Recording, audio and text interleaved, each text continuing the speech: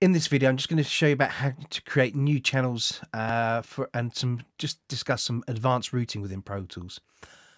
In order to create a new channel, you just need to use the command set of Command-Shift-N. This will bring up a dialog window as to the channels and the types you want to create. Now, using the up and down arrows, you'll see that I'm able to say how many channels I want to create. So in this instance, I'm going to create 4.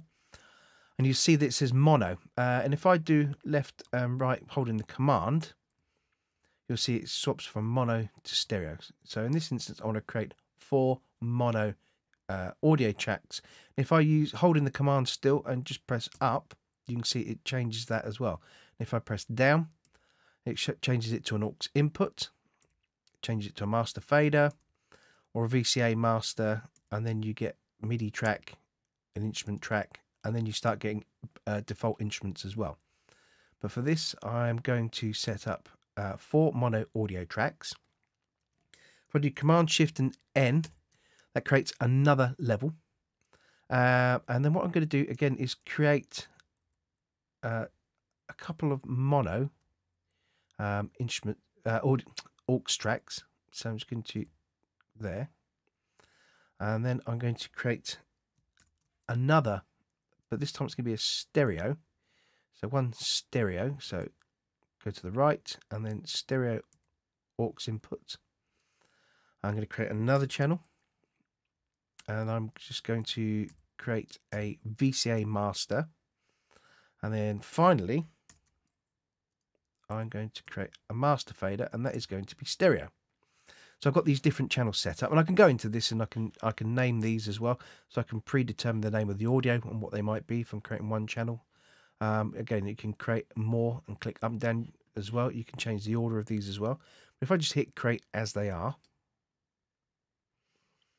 and you'll see now that they are populated here within my window. If I just minimize that, I can also change the view just by clicking here and just altering that as well, the size of them. Bringing it up here into the mix session, I'm just going to explain some of the routing. So obviously within the sort of audio channels here, and if I just select those audio channels and make them the same, I can just very quickly make them all, click here, make them all yellow.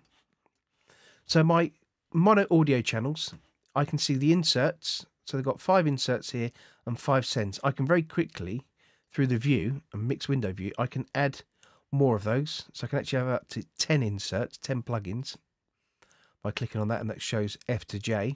And likewise with sends, I can click on that, and that also then brings up F to J in terms of sends. So I have 10 different sends. I can also show an EQ curve as well if I want to see how my EQs might look as a quick overview. So there's lots of different ways you can see things. It also shows you my IOs.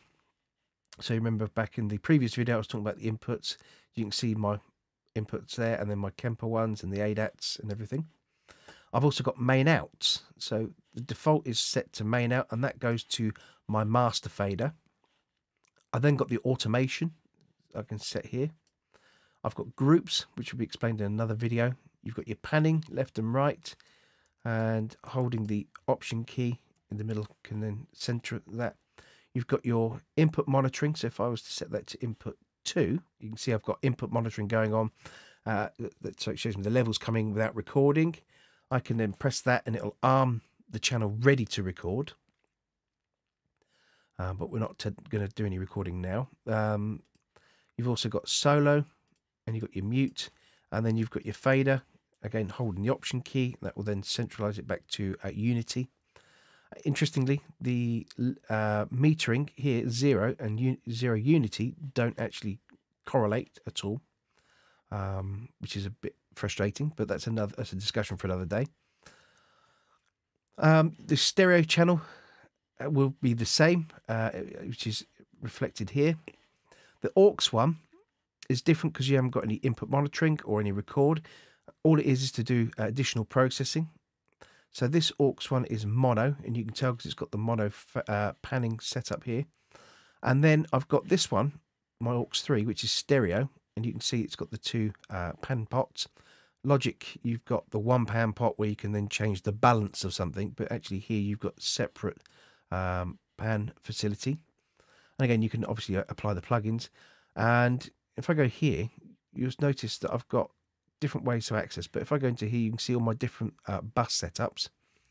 And one of them that I had, which I always set up, is a submix. Now, what's a submix? Essentially, the difference between audio channels and aux channels is that any plugins you have on them, they are pre-fader. Now, what that means is that the signal, if you think of it like tape, it comes in from the top, comes down through the plugins, through your panning, to the fader, and then to the master fader. Whereas on the master fader, the plugins are post-fader. So all the signal comes to the fader, and the signal then goes up through the plugins and then out to be bounced or whatever.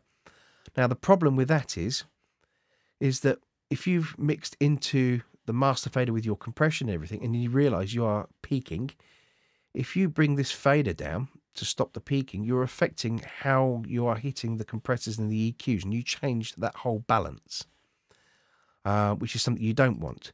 Whereas by setting up on here and having it as a submix, if I was to label that as submix, whatever comes through here, my compression, EQs, and all those sorts of things, if it's too hot coming into my master, I can bring this fader down. It has no impact on the compression, the EQ I have. It's still the same sound. It's just not going into the master fader as hot, which means that my mix won't clip and it won't be crunchy and you get all those distortion and those artifacts. The other channel I've shown here as well is the VCA Master. And the VCA Master can be set up through groups, but essentially you'll notice it has no option for plugins or panning. It doesn't actually pass any audio through it at all. All the VCA Master does is it acts like a master fader for those groups of faders. So if you were to group all your drums, and we'll say these were drums, and they were grouped to this master fader, if my drums balance was too much, or I wanted to reset the balance, I could just bring this fader down and it would affect all of these faders and any sends that they have as well. So it'll always keep the balance together. Whereas if you were to do it this sort of mix and then group everything with an auxiliary, if you bring that down, it would bring the volumes down, but any send you've got will be left unadjusted. And if you rebalance that later on, you might find using this sometimes that your drums will sound more kind of verby, where you've got reverbs because they remain untouched. As I say, whereas the VCA, it affects everything that's to do with those channels and the volumes that go in, and it keeps them all fixed together. So a VCA is a very powerful tool, especially when you're working on bigger mixes. You might have your drum balance working really well on the bass, and you just find the mix is getting too loud, and you just really need to reassess the overall balance. And you've got essentially you've got those master faders using those VCAs to kind of reassess the mix later on without destroying the mix you've already got. You've got the color palette then to color coordinate your groups, and you can then window, and you've got color palette, and you can call that up. So in this video, I've covered the creation of tracks, how to change them, using the key commands to select them. You've also learnt about the auxiliaries, the different types there between stereo and mono. You've also got about the VCA, the master channel, and the purpose of creating a submix, and the difference between the auxiliary channels, the audio channels, and the master fader, about where those plugins lie.